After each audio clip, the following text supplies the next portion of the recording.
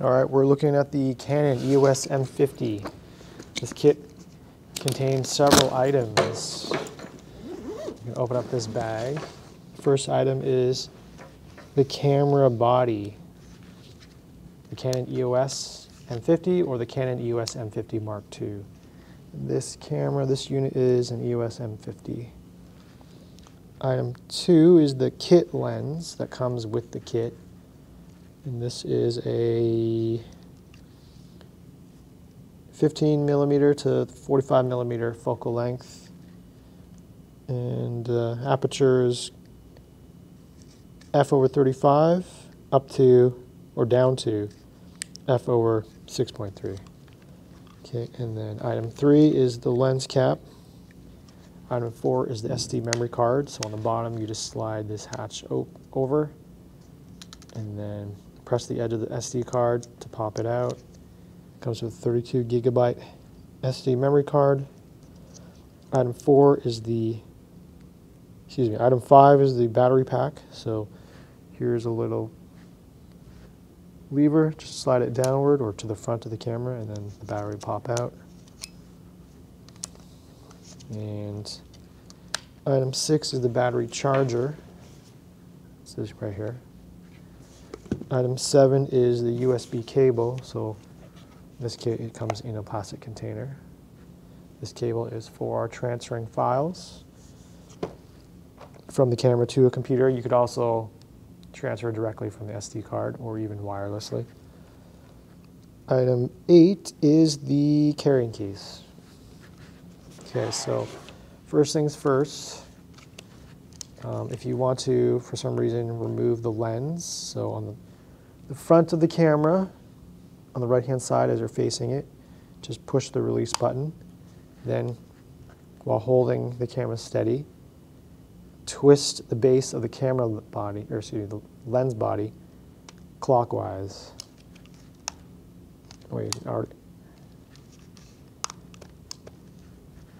Counterclockwise, and then you can pull it.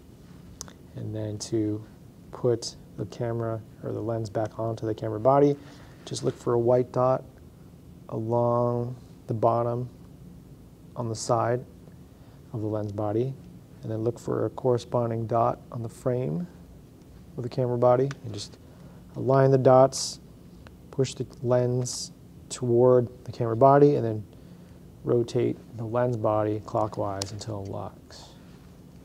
Okay, and then to remove the lens cap, just pinch the two edges and then pull off the lens cap.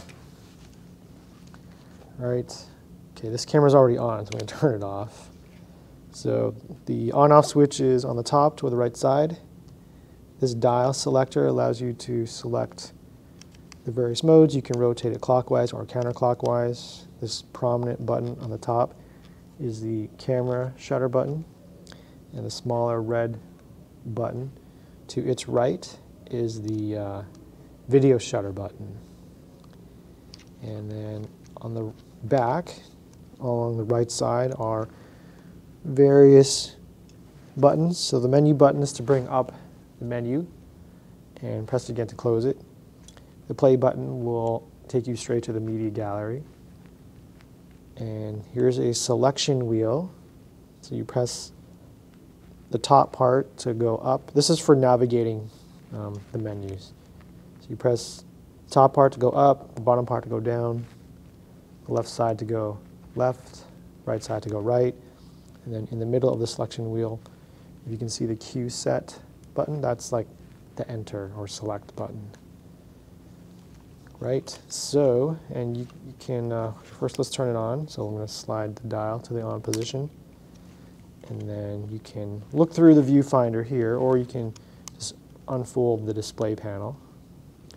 And you can keep it open like this, or you can actually twist it, actually the other way.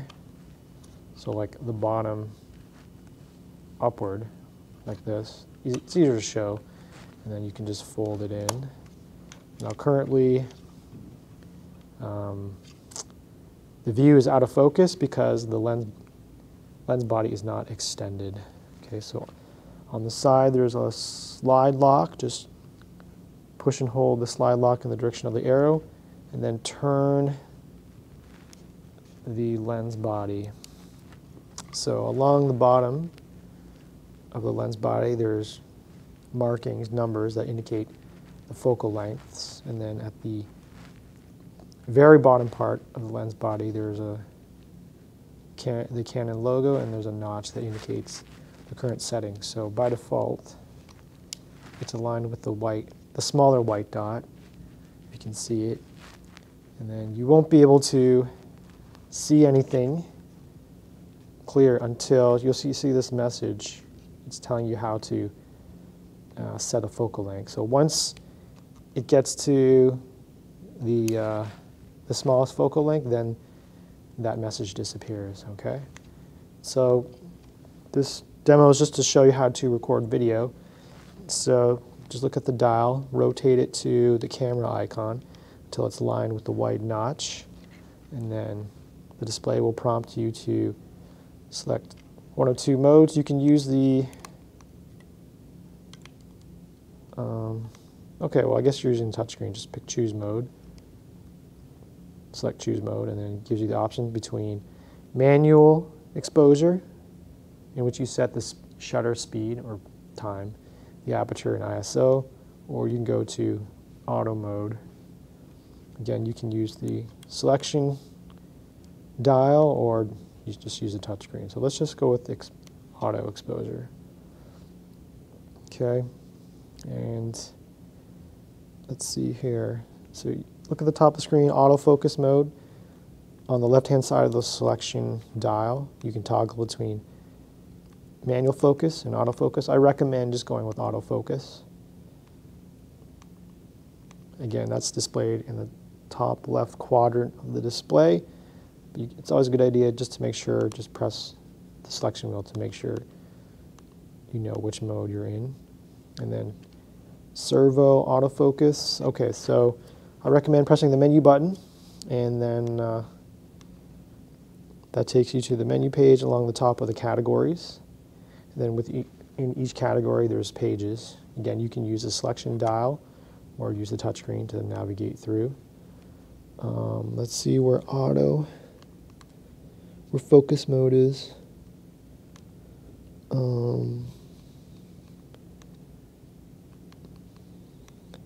Okay, so it's in the first category, fourth page, with movie recording mode selected. So focus mode, you can select it here. Servo mode, you just read the display, continuously focuses to keep subjects sharp as movies are recorded. I recommend enabling servo mode. And then autofocus method, AF method. There's tracking, zone autofocus, 1 point. 1 point is good. Basically, it focuses on a specific point in space. That's really good for static shots like interviews in which your subject is not likely to move. There's also zone. I think if you're ever unsure, maybe just go with tracking mode. Okay, let's see here. All right. And then in the first category, on the first page, there's recording quality. Here's where you pick the resolution and frame rate or frame rate. You can go with 4K resolution, which is locked in at about 24 frames per second, or you can go with full HD. That's 1920 by 1080 pixels. So let's just go with full HD, 24 frames per second. Okay, and then menu to return. What I recommend is, okay, let's see if I can find it. Exposure. I'm just looking for that setting, if I can't remember where it is. Where we want to display the histogram. I'll show you the histogram. IS settings, what's IS? Menu. Okay, here, let's just see here. So here's the default display. I'm going to press the info button to toggle among the information modes. So now because we're in auto mode, I don't think the histogram is available, but when we're ready to shoot, just press the video shutter button. There we go. And then if you want to zoom in, increase the magnification or decrease the magnification, in other words, change the focal length, again, you just push and slide the lock, rotate it, the lens body, and that will, and if you want to focus on a part, again, it's autofocus, so the camera should do most of the work for you. And you can see in the top left corner there is elapsed time. In the top right corner there's a red circle to indicate that it's currently recording. And then when you're ready to stop recording, just press the video shutter button. There you go, and it stopped. And if you want to play it, just press the play button, and then you can do a preview. That's auto mode. Let's try manual mode. So I'm going to turn the dial, move recording, choose mode, and we'll go to exposure, click OK. Okay, and so similar display, except along the bottom are the exposure settings. So here is the aperture, excuse me, the shutter, speed. I say speed in air quotations because it's more shutter time. This is represented in seconds. Aperture, which is f over some value, the f-stop is the denominator. And then this is the exposure compensation that allows you to adjust from -3 to +3 to save that setting for last if you want to make adjustments. And there's ISO. So I recommend, unless you have total control over the lighting, maybe just set it to auto. Okay, and then press the info button to toggle among the different display modes. Okay, so here's the histogram. So this graph represents the colors in the scene. The left edge represents the dark colors. The right edge represents the white colors. Ideally, you want the histogram, the graph, to stay away from the left and right edges, because if it's skewed to one side or the other, that means either the scene is too dark or too bright, or the settings on the camera are making the depiction of the scene too dark or too bright, or some combination of the two.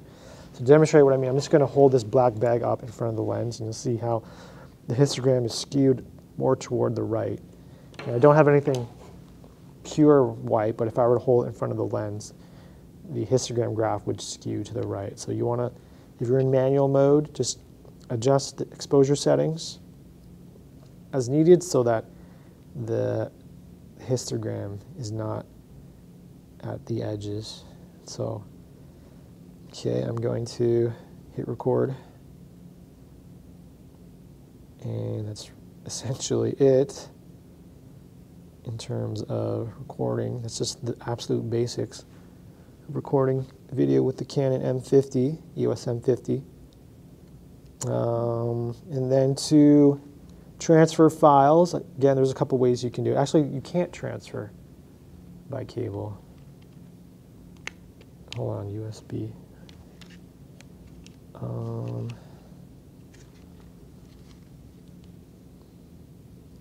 No, wait, excuse me, you can. So right here, on the right side of the camera as you're facing the back, there's an HDMI mini port, but the left port right here is a micro USB port. That's how you can transfer files from the camera to a computer. Alternatively, if you shut off the camera and then pop out the SD card, you can put that into your computer if it's got an SD card slot, or if you have an adapter, a USB adapter. And that's really the basics of using the Canon EOS M50.